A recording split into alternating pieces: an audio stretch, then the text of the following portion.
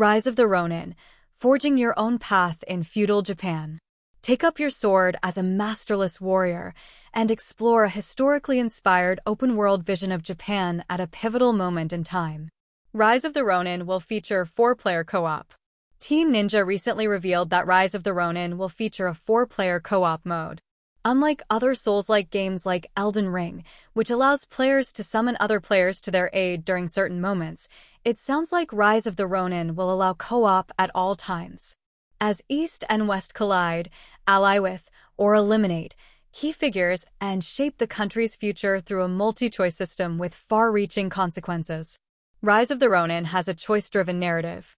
According to the game's official website, Rise of the Ronin features a rich multi-choice system that plays into the rogue nature of the Ronin character the player will be in control of. Players will be given opportunities to decide whether to kill or protect certain characters at key moments in the story, which could result in potential allies.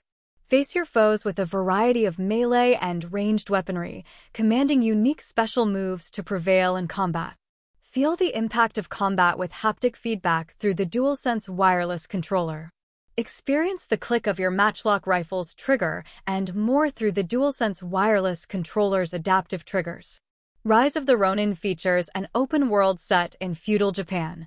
Rise of the Ronin has been compared to Sucker Punch's Ghost of Tsushima, almost justifiably so, for its similar combat and feudal Japan open world. Rise of the Ronin features diverse combat playstyles. Rise of the Ronin's close combat features 3 different combat styles, much like Ghost of Tsushima's stances. In close combat, players can use a katana, bayonet, or spear. The katana is used for more fast-paced, close-quarters combat, whereas the bayonet can be used as both a ranged and a close-quarters weapon. The spear, on the other hand, swings in wide arcs and can deal AoE damage.